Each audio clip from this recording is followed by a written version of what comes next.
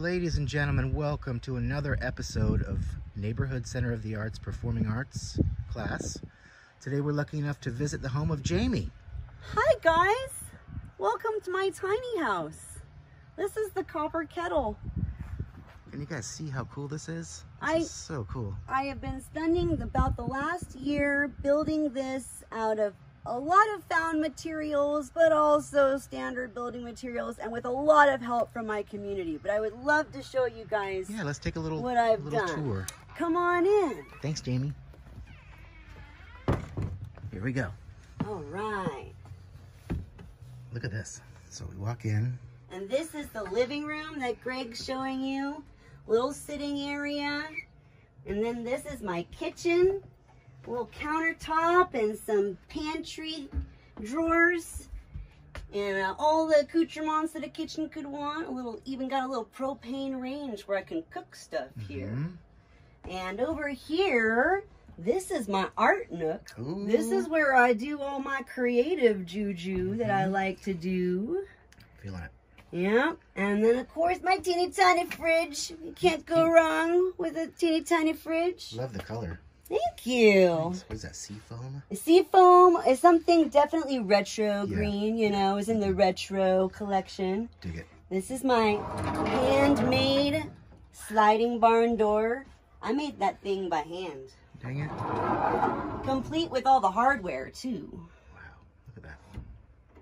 And then it's a little bit dark in there. We'll leave the door open so it's easier to see. But this is my soon-to-be banyo. It's still coming into being. There is a shower space over here. And then that's going to be my potty chair. See it? Yep. It'll have its own little septic tank off the back that has wheels and a handle. Really? And a really strong cap so I can take it to go and dump it somewhere when I need to. Good. Yep. All right, and then where do you sleep, Jayme? Well, you see these stairs right here? Oh, yeah. It goes up to a loft, and this is my sleeping loft. Looks very cozy. Got a little bit of space for my clothes and a lot of space for my sleeping space. And I even have, what's very important in fire area is a fire egress point. There's a hatch window that's up here that you can open up to go out onto the roof above the living room and get out in case there's a fire. Good call. Yep, it was part of the importance of building to code. Love it. So this is my tiny house. Thank you so much for sharing, Jayme. Thanks for coming. Cool. Check it out, I'm so glad guys. to be here finally. Oh, I'm happy to have you. Good. Thanks for coming, Greg. You bet. And NCA friends. All right. Well, I'm a long, tall Texan. I wear a 10-gallon hat. He rides from Texas with his 10-gallon hat. Well, I'm a long, tall Texan. I wear a 10-gallon hat. He rides from Texas with his 10-gallon hat. Well, people look at me and say, oh Roy, is that your hat? Well, I'm a long, tall Texan.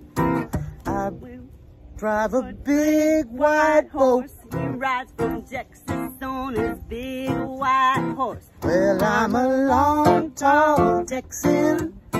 I drive a big white horse. He rides from Texas on his big Giddy white up. horse. Well, people look at me and say, oh Roy, is that your horse? Well, I'm a long, tall Texan. I enforce justice for the law. He rides from Texas to enforce the law. Giddy up. Well, I'm a long, tall Texan. I enforce justice to the law. He rides from Texas to enforce the law. Well, people look at me and say, oh Roy, is you the law? See y'all next week. Bye, guys.